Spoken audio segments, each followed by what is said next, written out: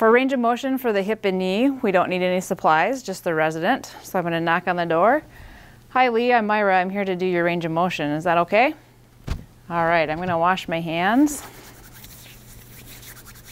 And then I'm going to pull the curtain for privacy. So we're going to exercise your hip and your knee. So I'm just going to uncover that part of your body. So as we're exercising the hip, we want to support the two joints below. So that would be the knee and the ankle. So I want to put my hands up underneath, okay?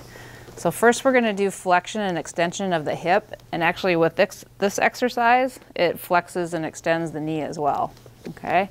So let me know if you're having any pain, Lee. It's also good to look at their face while you're doing the range of motion in case there's any grimacing or any facial expression. So we're going to bring this up just until you feel any resistance. Does that feel okay for you, Lee?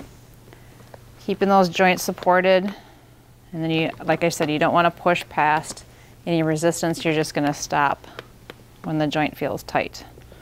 Everything okay?